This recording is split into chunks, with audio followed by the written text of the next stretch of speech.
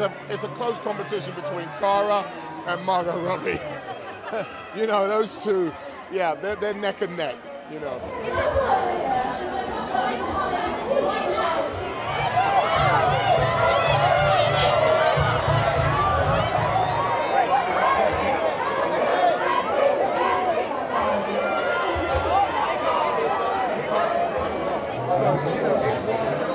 Online battle now between critics and fans. You've got very, very passionate fans. That's what matters, though. I mean, at the end of the day, like, critical acclaim is really nice, but we made it for the fans. If the fans like it, then we did our job.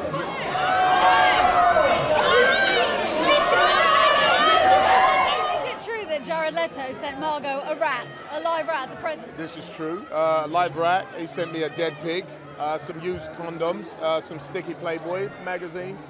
I sent a message back and said, if you're going to have that kind of party, next time invite the crop. You know what I mean? Don't be a selfish joker, because that's just a joke. You know what I mean?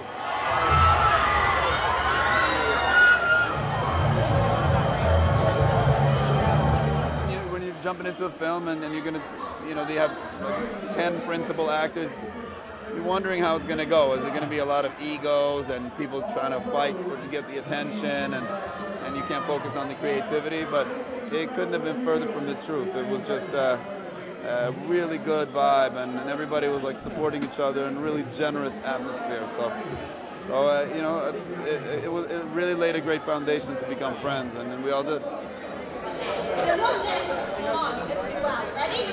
1, 2, 3, scream!